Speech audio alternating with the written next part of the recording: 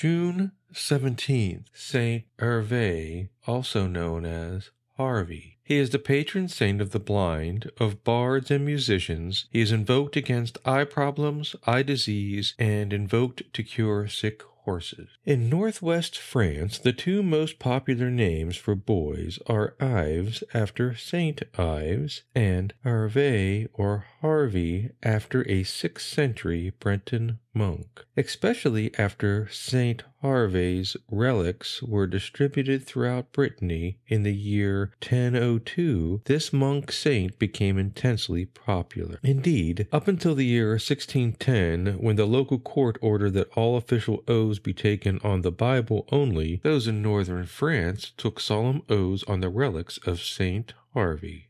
His feast was also for some time listed as one of the holidays of obligation in the Diocese of Lyon. Abbot Harvey is often mentioned in the tales and songs of Brittany. Around the year 520, a Celtic bard driven out of Britain by the Anglo-Saxon invaders came to the court of Childebert I, the Frankish king of Paris. This bard was Harvey's father. In a few years after being at court, he moved to Brittany to be in the company of his exiled countrymen. There he married a girl who was Harvey's mother, but unfortunately he was born functionally blind. His father died soon after birth, and his mother raised her child until he was 7. Then she entrusted him to a holy man. Later, Harvey joined his uncle, a monk who had launched a little school in his monastery at Plouvain. Despite his poor sight, young Harvey was able to help the uncle with the children and the farm tasks of the monastery. Eventually, he became a monk of the community. One day, we are told, while he was plowing in the fields, a wolf attacked the donkey that was drawing his plow. It is also sometimes noted as a cow drawing the plow. A small child who was assisting the monk cried out in panic, but Harvey, already a devout young man, simply prayed for divine help. The response, says the legend, was miraculous. The wolf, repenting, shouldered the dead donkey's harness and meekly pulled the plow himself until the task was finished. Harvey's mother had meanwhile been living far away in the depths of a forest with only a niece to keep her company and do her service in her declining years. Learning of her grave illness, the future saint traveled back to see her. She gave him her last blessing, and he closed her eyes in death. Not long after he returned